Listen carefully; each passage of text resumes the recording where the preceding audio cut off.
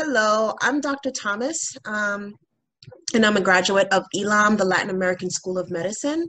Fortunately, I was able to study in Cuba because of IFCO, which helped me get a full 7-year scholarship that was provided by the Cuban government. I wanted to become a doctor because growing up, I didn't see any physicians in the community that looked like myself or my neighbors. I felt that there was a huge disparity a huge disparity in the medical care that was provided to this community.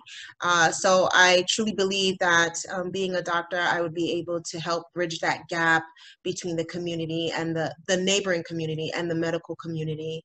I hope in being a physician, I can be an example of what it takes to adapt and obtain a healthy lifestyle, both mentally and physically. I would hope that my patients truly understand my desire and my drive to help them, and that I will do everything in my power to do so. IFCO has helped me throughout the years, especially during my studies and even after leaving Cuba, by being a source of support.